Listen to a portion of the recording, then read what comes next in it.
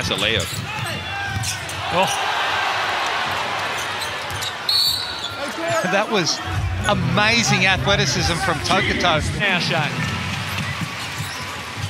He just finds a way, doesn't he, Jerome Randall? It wasn't pretty at the offensive end as Walker just goes bang. He thought about it for a little while. Uh-oh. What a sight he is, Tokoto. What Jerome Randall was talking about, better defensive play that time. Here's Randall again. Sydney ball. Oh, Walker finding different ways to score. He's had a 3 and now he's jammed that one down. 100% I agree. He's had on-the-job training experience, and that's the best type of experience to have. Cotton lights it up with a big triple. With Newley with a triple. Wagstaff. Some help from Kenny. It's a little ungainly, this move, but it might result in 2 points for Damien Martin.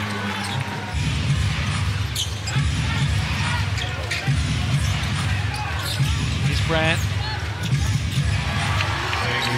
Great touch from the big fella. That one just a little off from Steindl. Brandt, good gutsy stuff to win it back. Cotton, oh, found Martin just sneaking along the baseline. Lanes, get those layups, be the athletic 3-man they need him to be. Brandt really challenging the Kings here right now. Draws the foul and one. Kings allowing this man to just work by himself one-on-one. It's the same discussion we spoke about before. You've got to do your work early to be able to stop him getting a catch. Challenge them to throw it over.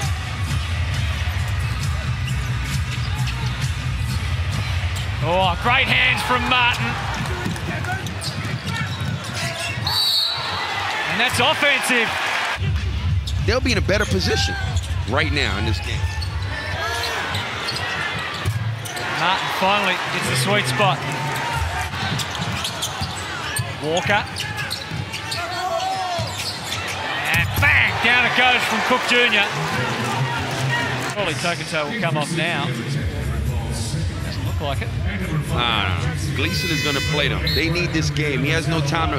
He will figure out a way how to hide him. D. Now Cotton with Tokoto. Get ready! Oh, my goodness. JP Tokoto. Adding time for the Sydney Kings.